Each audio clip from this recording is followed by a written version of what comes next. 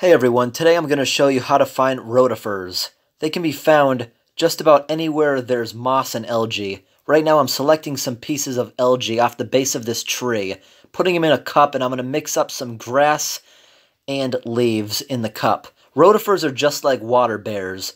When it's dry outside during a drought, they go into a state of suspended animation, and you have to add some water to the cup to reanimate them and get them moving around again. Now that I'm adding water to this cup, I'm going to let it sit around for a few days. Right here on this counter, next to the aquarium with an ultraviolet light. This cup has been sitting here for 1 day, in the middle. Now this cup on the end has been sitting here for about 2 days, and this is the one I'm going to bring over to the table and look at today under the microscope. First thing I do is start stirring up the water to get any small creatures that might be on the moss into the water so that I can suck them up with the dripper. I don't put it on a microscope slide because 1 drop of water at a time is a very low chance of finding one of the rotifers. So I put it onto this small dish I have, which is actually made for collecting coins. You put a coin in there to protect it, and I have found these work very good for this. When you put the top on, they're usually very waterproof. Now I'm going to go ahead and put this over onto the microscope. I like to put it on top of a slide so that I'm able to move it back and forth.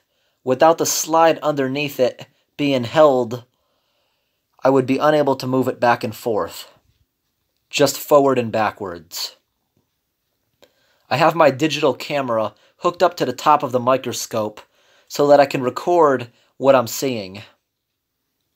Also, the digital camera's digital zoom can be very helpful for this. The digital camera and the eyepieces usually are not focused the same way, so I just tend to look at the camera screen. Now I'm going to shut the lights off. After 10 minutes and replacing the water in the dish 4 times, I have finally found a rotifer. This one, you can tell, has been eating a lot since it's been in that cup. Its stomach is completely filled with plant cells. These are filter feeders. Now I'm about to show you one of them filter feeding. As you can see, their mouth is just like a vortex, dragging everything in the general area towards it. They filter out small plant and algae cells that they want to eat. Everything else gets filtered right through and released back into the water. You can now see all the fragments being dragged towards its mouth. You just saw that long skinny piece just went right through because the rotifer does not want that piece. Occasionally the rotifer will contract its body to swallow everything. The rotifer is anchored there the same way a leech would anchor itself. Rotifers are actually quite fascinating to watch under the microscope. And you can see right there in that example, their mouth is quite powerful to be able to move that larger piece. The rotifer just contracted and swallowed some of its food.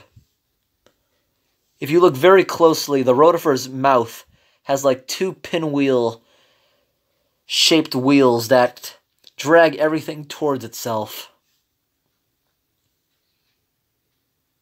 You see, the rotifer is kind of moving around now.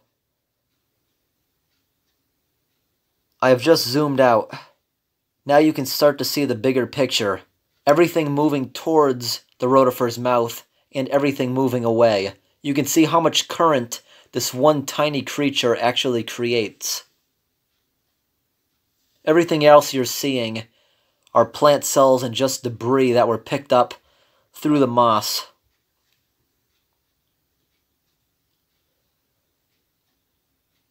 Oh, there goes that big piece again towards its mouth. The rotifer is contracting again and swallowing its food. And back out again to do more filter feeding.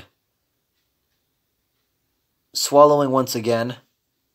When the rotifer starts to move around a whole bunch like this, not exactly filter feeding, it's because everything in the general area has already been picked up.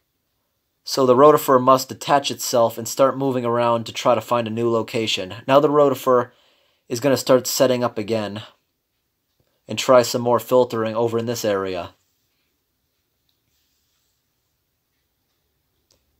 Now the rotifer is moving off screen. In just a minute, you're going to see how fast a rotifer can actually move across the screen. Rotifers can be found just about anywhere. In a gutter, on the bottom of a lake, in a pond, on moss, in salt water. Some people actually purposely grow rotifers for smaller animals to eat. You can buy live rotifers for animals such as clownfish I've seen. Oh, look at this guy go really fast. I also found this worm. Not sure exactly what it is, but I hope this video was interesting.